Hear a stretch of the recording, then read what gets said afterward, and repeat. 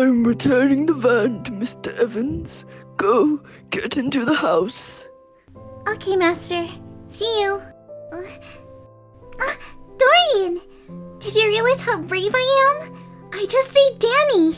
I was amazing, right? Sure. But I guess we could have avoided that if your father hadn't ordered to burn witches in the first place. Why are you saying that? That was so long ago. That's not even legal anymore. Besides, I would never order to burn witches, Dorian. But you already did that. He's so mad. Danny, you don't think I'm a bad person, right?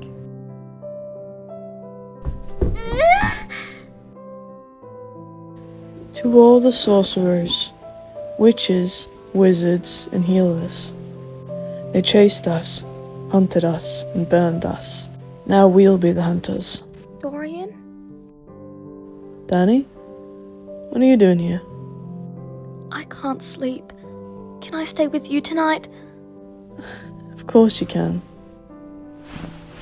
I'm so sorry, Dorian. It was my fault. I shouldn't have said that I'm a witch. I'm so stupid. It wasn't your fault.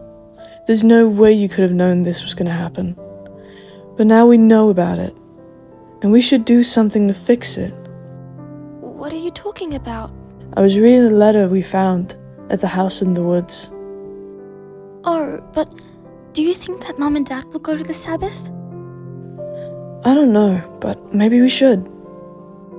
But the letter talked about crowning a new king.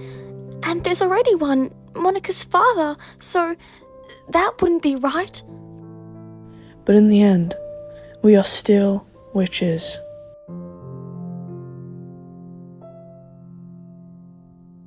I was reading the letter we found. Why do I have so many?